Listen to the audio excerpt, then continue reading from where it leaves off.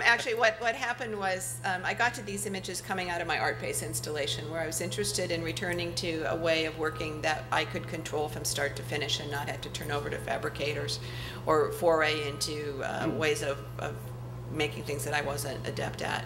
And so I, like the butterflies, I started fooling around with the ink blots, which are also a somewhat common image, but an image pretty much without a purpose. And these are ink blots you made yourself? I make myself, right, on bond, just bond paper, playing around with manipulating the material and creating these kind of accidental, what I call liquid events with them.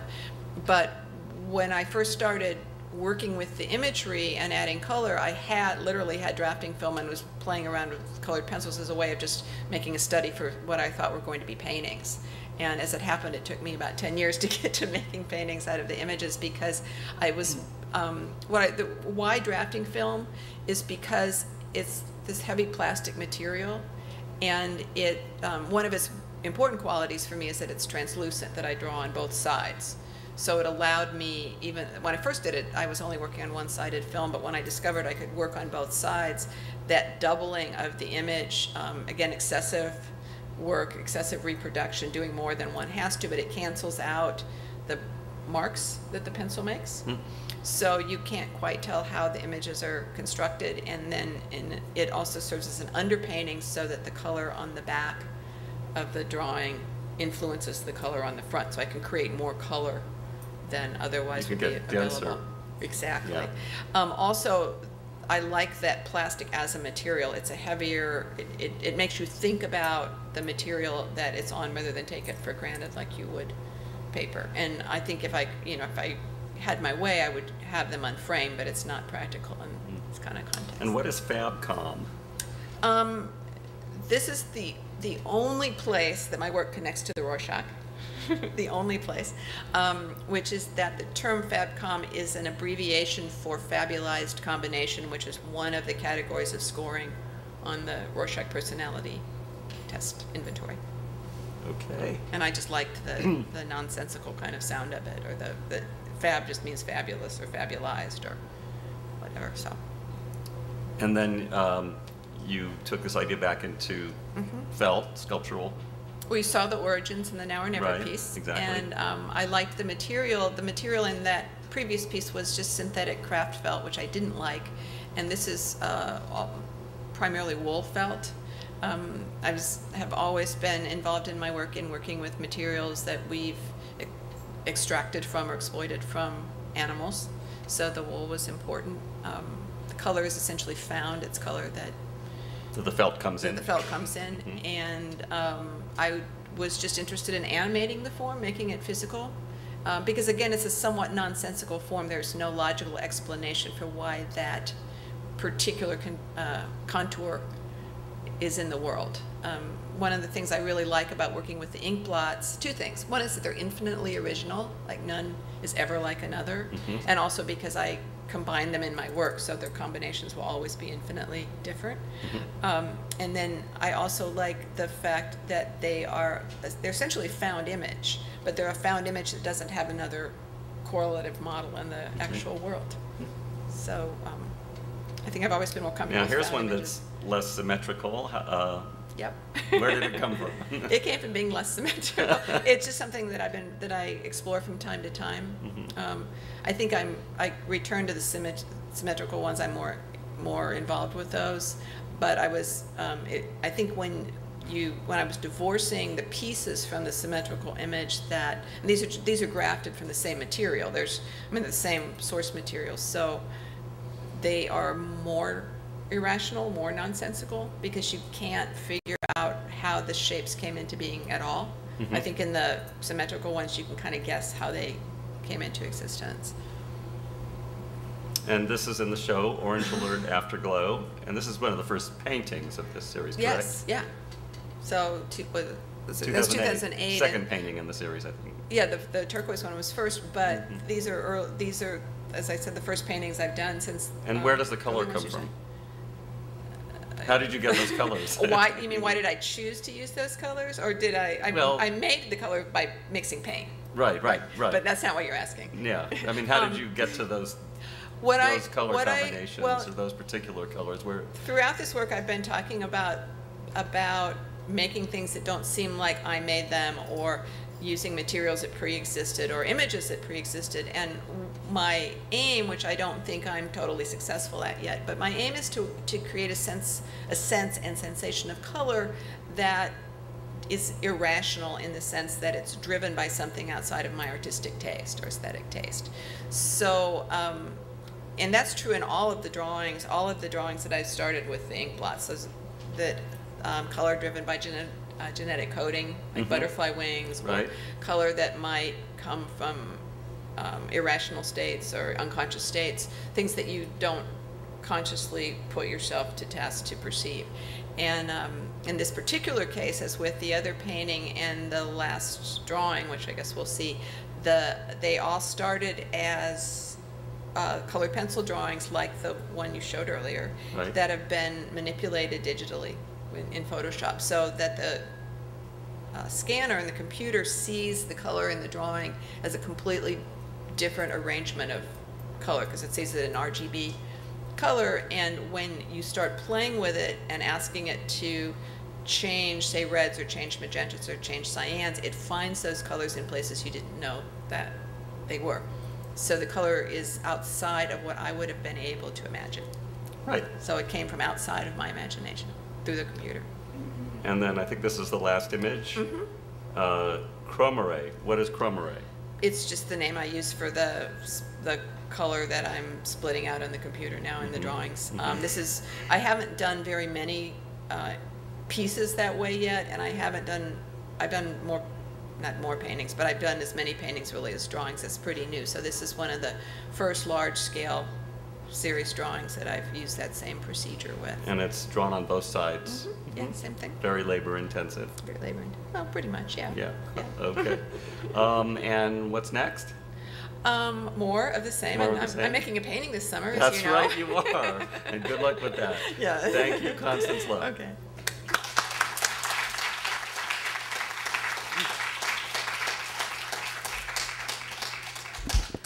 And finally, our next artist is Alex Rubio, a San Antonio native. Alex has been a mural coordinator at San Anto Cultural Arts and art instructor at several schools and institutions around San Antonio, including Blue Star Contemporary Art Center, the University of Texas at San Antonio, the Guadalupe Cultural Arts Center, and the Bexar County Detention Center. He has had a solo exhibition at Blue Star Contemporary Art Center in San Antonio. His work is included in the distinguished Cheech Marine Collection of Latino Art, and he has been a recipient of a major grant from the Joan Mitchell Foundation. Welcome, Alex Rubio.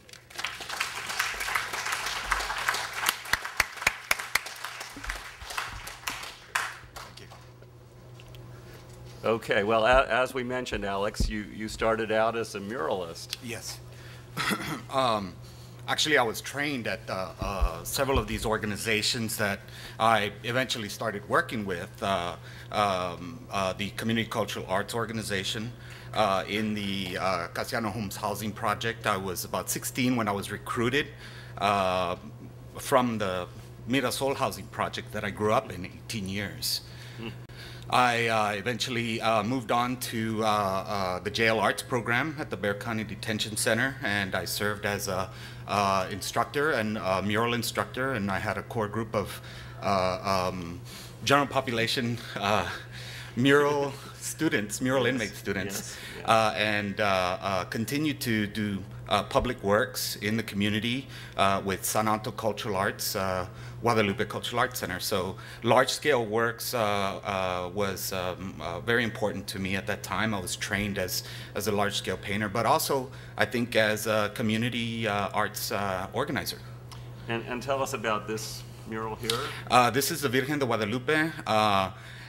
This was a commission at the San Fernando Cathedral by Father Virgilio Elizondo back in 1989. And I always credit this piece as being the piece where I actually discovered quite a bit about myself. I think this is the first piece where I actually started using the texture that I apply to my canvas now, and I have been ever since 1989. I think out of frustration, I was painting very traditionally blended, modeled layers of paint one day on the scaffolding. And I remember this day because I'm always telling this story with Vincent and reminding myself when this happened. It was very spiritual almost. I started hatching away at this canvas, and these lines just appeared, this line texture. And I felt very comfortable. I felt like, you know, this is the way I should be painting, you know? So I just clicked on that, copied it, and dragged it across the whole canvas almost, you know? And I've been painting that way ever since. And Vincent Valdez was one of my young assistants and how old was he a young student. At that time, he was 11. He was about 11 years old. And how old were you?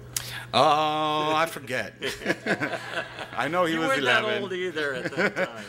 Okay, speaking of Vincent. Right.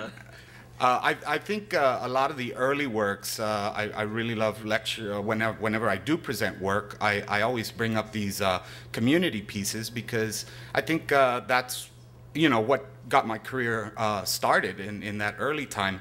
And this piece has been following us all weekend, and it has for the past 16 years. But just this weekend, we found out that the piece had been painted over, and being a Southside, you know, iconic mural works or public piece, the community came out in protest and very disappointed, very passionate pleas for, you know, a reason why these works, this works no longer exists.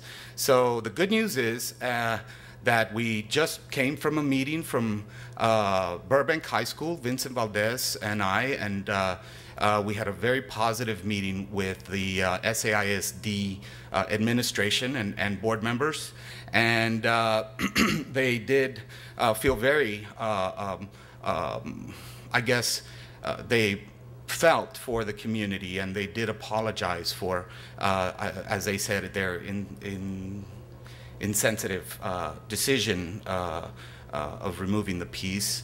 And they have now, I guess because of this event, they are putting forth a directive where all SAISD murals in San Antonio will be cataloged, and they will put forth a program where artists will receive a form of stipend, and they will pay for materials and supplies, and ask the artists to come back and restore and renovate these old murals, and not only at Burbank, but this is all SAISD, and have rededications of these murals, you know. So it's very tragic that we've lost this mural, but the silver lining is that some good is going to come. Very good has come of it, and the great news is that Vincent Valdez's works inside the cafeteria will be preserved in that way as well.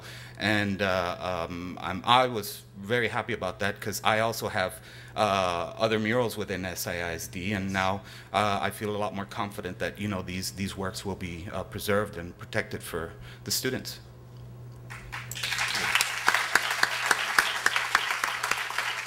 Now, moving into the mid-1990s, you made a major leap from doing just murals to painting on canvas and paper with a very powerful psychedelic vocabulary of sensibility and images such as this one. And I know there's a personal story here, so why don't you tell it? Actually, most of the early works are based on true life experiences, real life people and places, environments in my life. A lot of them being very harsh and hard to look at sometimes, but I like to use the word true story. This is a true story when I remind myself of these incidents on the streets of San Antonio and in my West Side neighborhoods. The street preacher was this preacher standing outside on Commerce Street near the San Fernando Cathedral, and he was preaching about his life and, you know, confessing to everyone that could hear him all the, you know, in his words, evil things that he has done. But it's okay now. He's found salvation, and he was right up in my face and screaming and you know, telling people that, hey, you guys are going to hell, you know. So I found that a very powerful image, and I just had to go home and sketch this preacher out. And that's what usually I do. I have these memories in my mind, and you know, when I get to the studio or get back home, I just start sketching these out. I rarely used photo references for these characters, but they are based on real life experiences. This is Jesus y Chavalón. I grew up right down the street from all my friends that lived around the housing projects in the Mirasol courts. And at that time, every night on television, there was something about gang activity in the West Side, you know, drive-bys in the West Side. So this was a friend of mine, one of my neighbors that lived in the little neighborhood around the courts. And he had several small young children. He was very young himself. But he was already dressing his children up in these gang colors. So he knew I was an artist. He had seen the murals in the courts, and I did a series of tattoos, you know, friends of mine that I would do homemade tattoos on. And he goes, hey, you should paint my portrait. And he opened up his shirt, and he had his gun tucked into his pants. So I never forgot that. And his name was Jesus, Jesse. And Chavalón means his baby, Chavalón or child. Did he see the portrait when you? Yeah, usually I go back, I show these guys sketches, and you know, I always invite these guys to my shows. What did he think? He loved it. He loved it. You know, I think at that point they're very proud of their lifestyles, and to me it's very disturbing that, you know, these images and icons are closer than they appear. You know, they're not just in the West Side neighborhoods, they're in all communities, you know, where drug violence, domestic violence, and gang violence happens. The early drawings, they're very brightly lit, I think, because I used to use a lot of neon colors, which is neon gouache. Actually, they came out with neon color pencils not too long ago. So the early mixed media drawings were very, very warm. So I wanted to take that into printmaking. I've done several prints through Sam Coronado's workshop in Austin. I did some prints up in Self-Help Graphics and in LA. And this one was from Sam Coronado, so I asked Sam, hey, do you have any neon silkscreen ink? And he special ordered some shades of red neon ink, and this piece is titled El Diablito. And these are just those crazy vices that, you know, they say the Diablito, the little devil, is always, you know, influencing us. And since then, I've continued to use neon paints in my work, even to this day in my current paintings. And what's the image? The image is a little devil, a little diablito, and you see little icons on his cap, and that refer to the drug culture, gang culture, I guess all those underground, you know, culture that people consider evil, you know. So I titled him El Diablito. And Burroland? Burroland, this is actually a true story. You know, I think one day I was at Burroland, and I do a lot of research in bars. You know, I draw there quite a bit, so it's my studio sometimes. But this really happened. These guys, and you have to read into the piece, and I use a lot of slang words in these pieces. For example, the burro, the male is El Sancho, and the other female burra is La Sancha, which is they're lovers. They're but they're also married. You know, so one night at Burroland, you know, the Sancho and the Sancha were there drinking together, and the wife came through the back door. And if Burroland still exists, if you guys get a chance to go out there, it used to be a great, you know, watering hole, ice house dive in the West Side, and I think that's what I tried to do is you know, find these really colorful cultural images, and you know, sometimes, you know, it takes a while for me to to put these ideas down on paper, to translate my memories down on paper. And why are they portrayed all as donkeys, as burros? Because of Burroland. If you go into the bar, everything is little donkey statues and photographs and, you know, all kinds of little burro images. It's a little fuzzy. La Bacha and El Gusano. It's a little fuzzy, but this is La Bacha y El Gusano.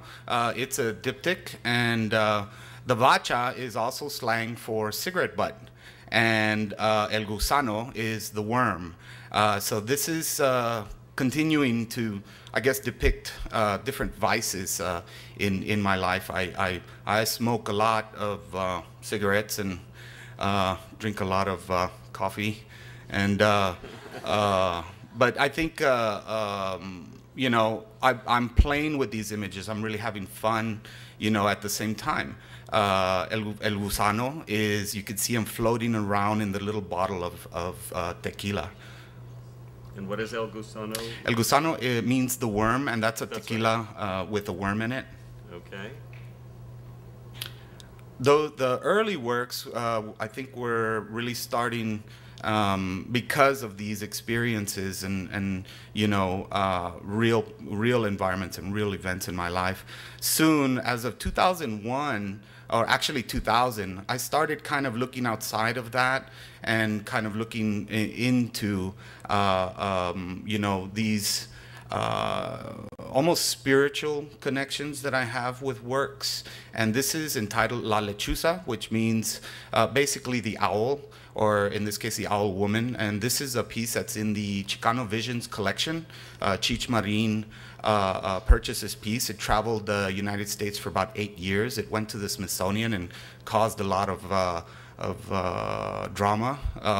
But this is one of my favorite pieces, because this piece is based on, you know, growing up in a Chicano, Latino, Mexicano, Americano, Mexican American community and family. That these folk tales and these stories are passed down to us. And in this case, the story of the Lechuza is she has it's an owl, a large owl, or an owl with the head of a female figure or the torso of a female figure. So all these stories that I grew up with, I combined into this one image. And actually this image, you know, causes nightmares to a lot of people. It's really strange. And ever since I traveled with this piece, people were coming up and telling me their own lechuza sightings, you know? So it's not only here, it's a lot up north. Yeah, it's really strange. This is the Four Horsemen. It's the whole piece is about 8 foot high by 8 foot across, and they're a total of 8 canvas panels. And this piece was exhibited at the McNay Museum of Art in the Oppenheimer collection room. And the fun part was that Philip Luna, a local composer, wrote a 4-piece movement to this painting, and it was playing in the background during the opening, and it was a record night. We really kind of freaked out the guards there at the McNay. There were so many people there, and it was wonderful to hear the music while people were walking through the gallery and seeing this work. It's based literally translated from the Book of Revelations, which are the 4 horsemen of the apocalypse. And each panel contains traditional symbols, but it also refers to very contemporary world events. For example, during this time there was the bird flu. So above the headpiece, you see the bird motif, and it starts off with the bird flu piece, which is the pestilence. Then it moves to the famine, which is represented by a vulture, and then the war, which is the eagle, and at the end it's just the skeletal image of a bird. This piece will soon be turned into stained glass on light panels and hand-carved wood around the frames. So that's coming soon. Where are you doing that? I'm working with Kathy Armstrong. Mm-hmm. And I'm sorry, Kathy Cunningham, she's right there. And we're really going to get this piece going, and I'm really excited about that. That is exciting. And then these two? These 2 pieces, this is entitled Trust, And this is a series that started back in 2004, 2005, and every other year I seem to just keep doing different corazon pieces or heart pieces. And the first one was the heart on the I guess the your right-hand side. And like I said, I started you know, moving away and looking more into more spiritual imagery. Tell us about the eye. The eye right. is the sort of consistent image. And I'm almost kind of dissecting the human heart. And in this case, in the one piece, which is on your right-hand side, that was more of an image of a heart infested with greed. So all the little icons and images around that heart is derived from the dollar bill itself, you know. So the eye and the dollar bill is that that's all that heart can see is just that greed. Why the dollar bill as an image for you? I think I've been looking at more current events, political events, you know, politics and war during after 9/11 for sure, and it's all based on this society and based on money and politics. So the trust piece is also derived from the dollar bill, and I use the words that are on our dollar bill. And the dollar bill to me is a talisman. Everyone has it in their pockets, you know. So I did the second piece in 2005 as continuing that series of the Corazon or the Heart series. The La Cherry and Pura Raspa. This is a triptych, and I love having fun with the narrative. So and in this piece, you see you know, these bees attacking these raspas. So it's almost like the war of the raspas, or La Batalla de las Raspas. And the raspa cart and raspa is snow cone. My neighbor sells snow cones, and he welded this corrugated metal roof on his snow cone cart. And he goes, yeah, I couldn't get my, you know, it was hard for me to get my permit because I modified my cart. And I go, man, that's pretty cool. You know, what would my raspa cart look like if I modified one or made one? So this piece here is composed of lowrider bike parts. I grew up in the West Side. I would constantly go to, you know, the lowrider festivals in Camargo Park. And in the narrative, the raspa juice bottles become very animated, very human-like. So they're battling off these bees. On the left-hand panel, you see La Cherry, which just finished, you know, smashing one of the little bees as the rest of them kind of sneak up behind her. In the right-hand panel, it's almost like the spoils of war, or you see a little bee, you know, gorged in you know, this syrup that this cone fell off the cart during this battle. So I remember a lot of you know, caricatures and you know, underground comics, and you know, like I grew up looking at these posters, Fabulous for Freak Brothers and stuff like that, because I'd go to Flipside all the time, and they always had these really crazy books and posters and Dayglow posters. So I think I really kind of felt close to the caricature and kind of exaggeration and elongation. This is the carreton, el carreton, which is a cart or the shopping cart. This was an art-based residency installation, and the shopping cart is made out of aluminum conduit that I worked with Luis Chispas. I showed him my original drawing, and we worked together on you know, doing this sculptural piece. And I work with 7 other artists in this piece. Shek Vega, who's a graffiti artist, and again with Phil Luna, who composed the music background, Adriana Garcia and Miguel, who edited and filmed the film that is actually being played on the facade of this fake tire shop. The whole idea came from, and of course, Kathy's neon piece that you see on behind the shopping cart, which is really, really cool. And Shek had never worked around neon. He really loved doing that with Kathy's. But I think the piece was trying to definitely remind myself of this story where, you know, growing up, I would go into my favorite time was going to the H-E-B with my mom and coming back home, you know, with a shopping cart full of groceries, and we'd leave the shopping cart by the side of the dumpster, and a man would pick it up, take it back, and resell it to H-E-B. So he's making a little bit of money, you know, and you know, people, that was sometimes our only form of transportation. But soon H-E-B locked the wheels on these shopping carts, and you can't take them off the lot anymore. They got a magnetic wheel. So I was like, okay, this is an homage to, you know, those old school stores, the little tienditas or family mom and pop stores that closed down because of H-E-Bs and Walmarts. You know, soon we won't see tire shops anymore, and the cart relates to the tire shop in that way. You know, now these family-owned businesses are disappearing. So I wanted to kind of pay homage to them, the families. This is Abaddon, King of the Locusts. Now, again, going into literary translation from the Book of Revelations, and this one really scared me. It scares me more than the lechuza, actually. This is in the Book of Revelations 9:7 through 9:11. If you read that passage, it describes the return of the locust, and really freaked me out. And as you read the description, the author says, when you see this beast return to the earth, you really have to be careful.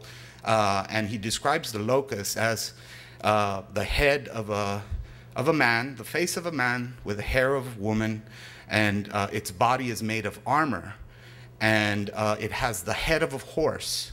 Its stingers shoot flames upon the earth, and it wears a crown on its head, and its wings sounds like the beat of wings of 1,000 chariots flying into battle. So I thought of that image, and one night I just really freaked myself out, and I just found a photograph of an Apache helicopter, and they were all over the news, of course. And if you see the decal on the side of the Apache helicopter, it's the head of a horse, and the face of man and the hair of women are in the cockpit. Men and women fly these machines. The body is made of metal or armor and iron, and its Stinger missiles shoot flames upon the earth.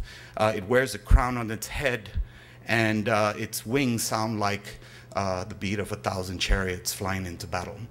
So I think, you know, I don't have to, you know, paint lechuzas and chupacabras anymore, because I think these images are scary enough just turning on the television.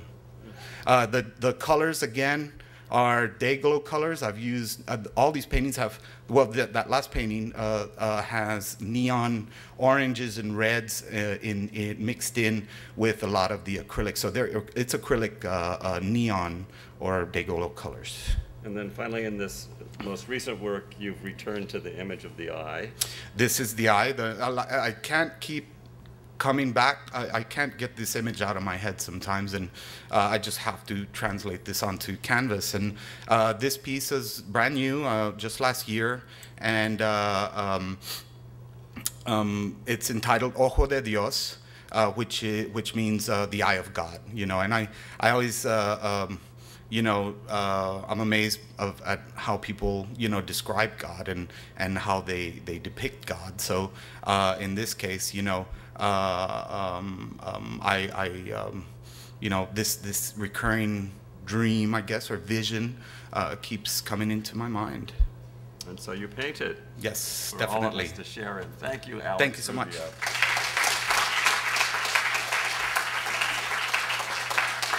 If the artists could please take their seats.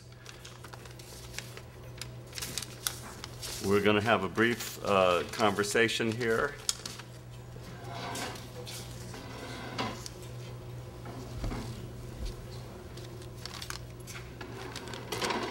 We're running a little over, but I hope you'll stay with us, and we'll